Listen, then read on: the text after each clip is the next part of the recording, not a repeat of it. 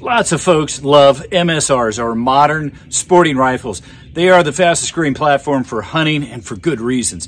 Most folks don't know that the AR-15 was marketed back in the late 50s and early 60s as an MSR, and well before it was adopted by the military. Now, another interesting fact is AR stands for Armalite Rifle, not assault rifle or automatic rifle. Interesting history. You should really check it out. Anyway, there is a long list of why it is the best hunting platform, in my opinion. MSR, modern sporting rifle. Now, there has been few options for the larger calibers in the AR platform beyond the 308 and the 6.5 Creedmoor, although those are hugely popular. But a lot of people are hunting bigger game, and they need something like 30-06 or 300 Win Mag. Now, many of you have heard of BCA, or Bear Creek Arsenal, and they are one of the few companies out there that offer some of the larger calibers, bigger than 308, such as 270, 300 Win Mag, and the 30-06. Now, this is going to get a lot of folks' interest, especially for hunting.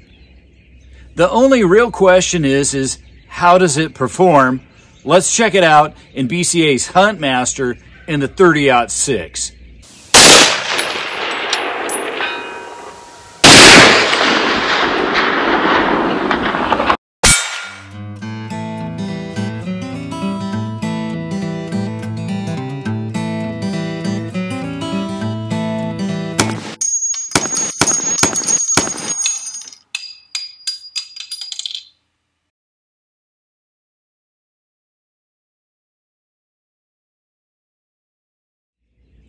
I'm Drew Case. Welcome to Beyond Seclusion, where you only get product reviews, no pulpit, no podium, and no politics. I only give you my honest opinion, and it is what it is. Now take a quick look at the specs and tech and an up close of this, and let's get going.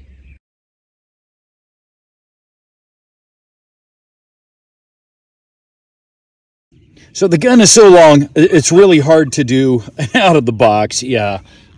Turkey over there. Anyway, just want to show you real quick kind of what we've got here. We've got the mag pull stock, and this opens up, and you've got a compartment there. It's awesome. You can look up the mag pull.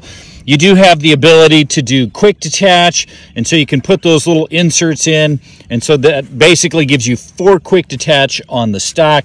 It's got this nice mag pull grip. And then just kind of, classic AR. Now, this is a right size charging handle, okay, side charging handle.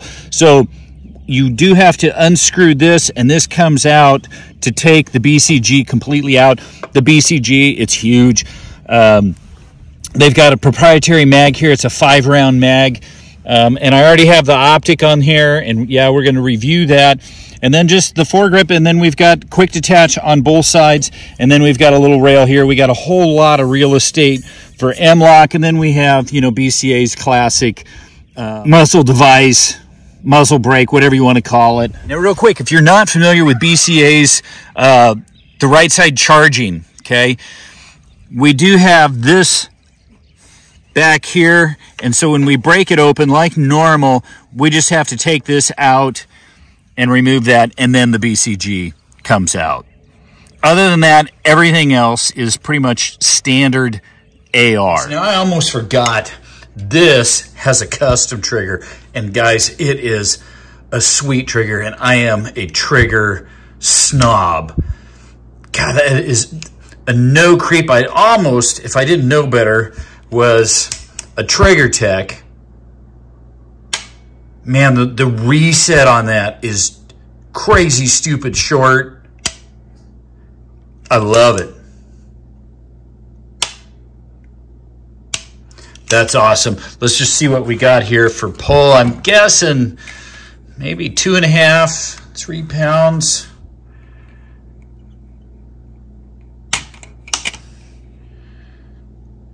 Three? Yeah, I don't have my glasses on.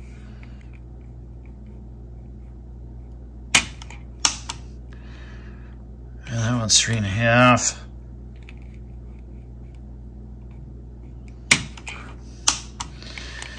That one was 4.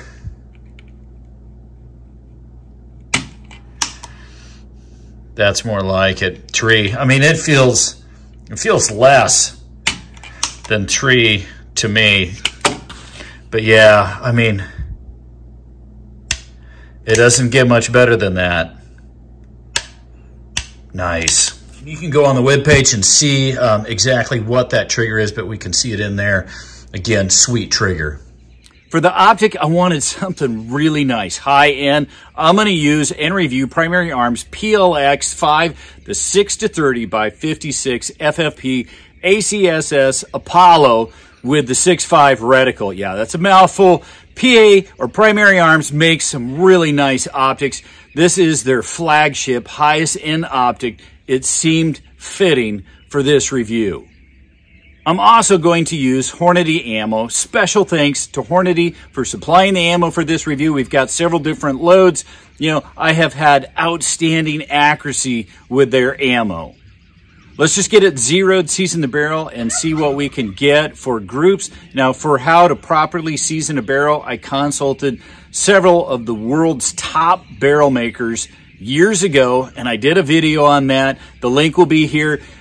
Check that out for specific details. Real quick, folks, would you like to find guns and ammo at crazy, stupid prices? I kid you not. I find the best deals out there. Just go to my webpage and sign up for the emails that cost you nothing. Unsubscribe at any time. Links below in the description and also here on the screen. It'll take you straight to the sign up page. Also, same thing on my Twitter/X page, only in real time. Find those crazy, stupid deals on ammo you only wish you could find. But don't take my word, go see for yourself. You definitely will want to check out my webpage while you're at it. Lots of good stuff there, folks. I don't sell anything. I just find the deals and provide the links. Let's just get back to the review. Thanks for your time. Okay, real quick, this is what we're going to use for ammo. We're going to start small or light and work our way up. I'm going to do 5-shot groups, let it sort of cool back down for 5 minutes, and then do another 5-shot group, and then we'll move on to the next, and we'll just repeat that, and we'll see what we get. Okay, got a beautiful morning here before any wind kicks up. We're going to start grouping and see what we get for accuracy. I do want to say for a 30-06, it has very manageable recoil. It's interesting because it is definitely heavier than a 308. And I'll show you here. We'll do kind of maybe I'll do a slow-mo, but it's more of a big push. You know, some of you have shot, and I think some of it depends on the gas system. It feels like a sharp punch into the shoulder. I've had shoulder reconstruction. Actually, I'm doing rehab on my shoulder again, and so I'm pretty sensitive to that, and this does not bother it at all.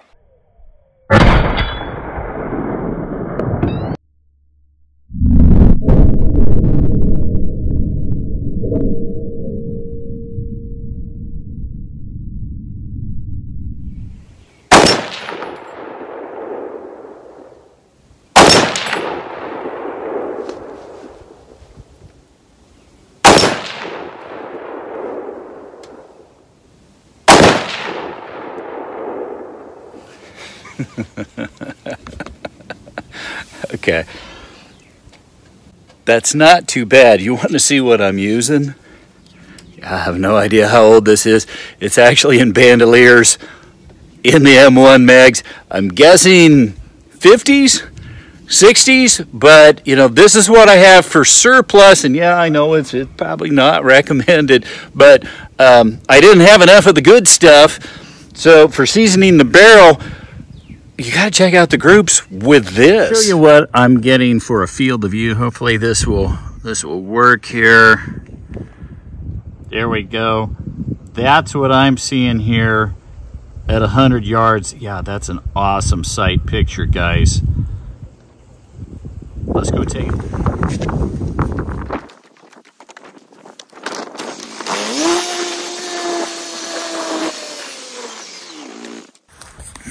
Okay, so what we have here, that says super old military surplus ammo. Okay, and then we're moving across. This is the, I think the 150, and then the 165, and then the 180. And then there's that Winchester soft point. And then, because I had cleaned, and then we came back, that is actually a really nice group. And that's consistent. We might do another one, maybe a 10-shot group, but that's the 115. It clearly likes, at least in this case, the lighter bullet, and I'm sure the military surplus is probably a 147. Anyway, and then, yeah, we're really fairly consistent here, and I think it's just the weight and the barrel just isn't really liking that. Just want to show you what we have for a field of view at 400 and 500 yards.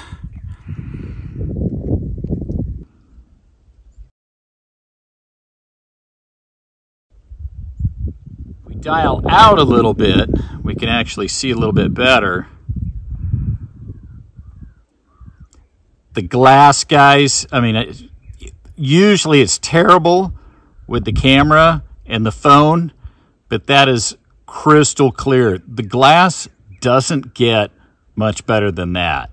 And that's dialed out. We're at about 15 power there. Okay, something that I find really says a lot about a gun is how fast and accurate you can get shots off at an extreme distance. And for most people, your average shooter, 500 yards is an extreme distance. For, you know, sharpshooters and people with skill, that's not so much. But let's see, I'm gonna use the 5 mark in here. I know that this is for the 6.5 Creedmoor, but let's just see if 5 puts us on the steel, and then how fast we can get off the shot. There we go.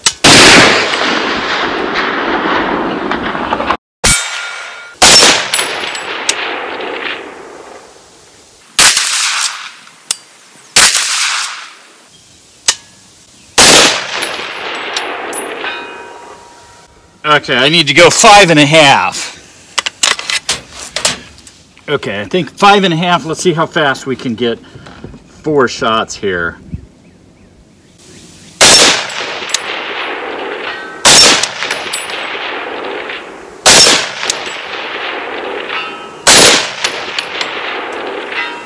Nice.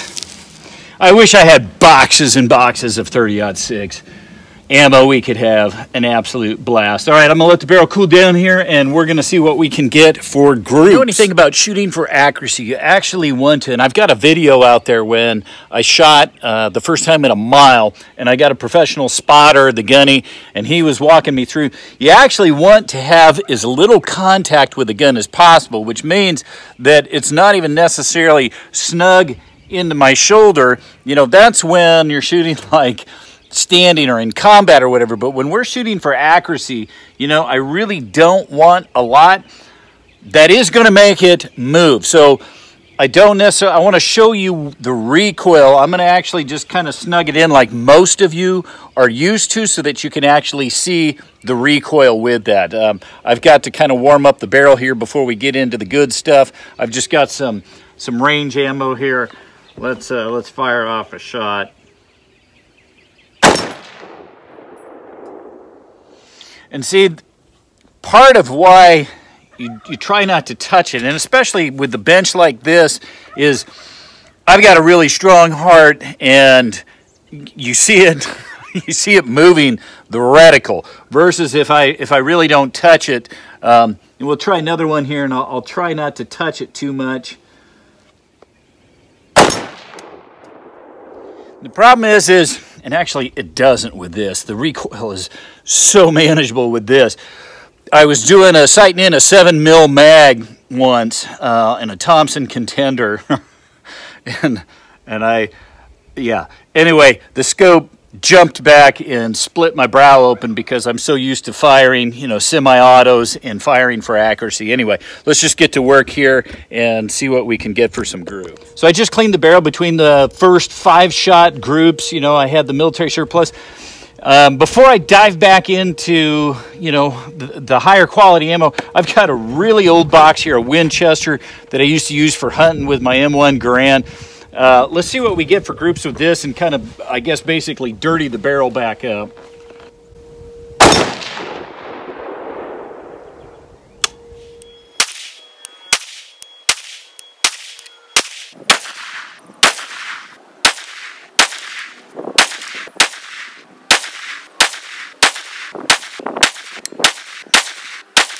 Okay, so what you see here is interesting. You're seeing the groups shrink as the barrel's getting broke in, you know, up there and then there and then there. And it also is confirming that it likes the lighter load. I mean, that's really not bad. That's 10 shots, okay? I mean, no break in between or anything. You know, here, now this one was interesting because the first 4 shots were here. I think two were touching somewhere. And then, so I loaded 5, shot, and then I shot again, and it moved over here. So that one was definitely responding to the barrel warming up. And then that one was just really pretty consistent with others. Okay, so I think the barrel is actually really broken in, and I did get a new one to try. So what I'm going to do is I want to do 5 more shots of each with 5 minutes in between, and just see what we get for final groups.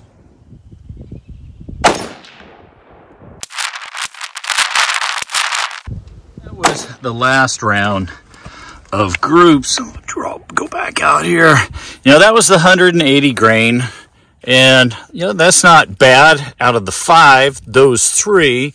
I think these were fairly consistent. We'd have to go back and look. That was the 165 grain. Now, there is 2 shots right there, so that's 5 shots.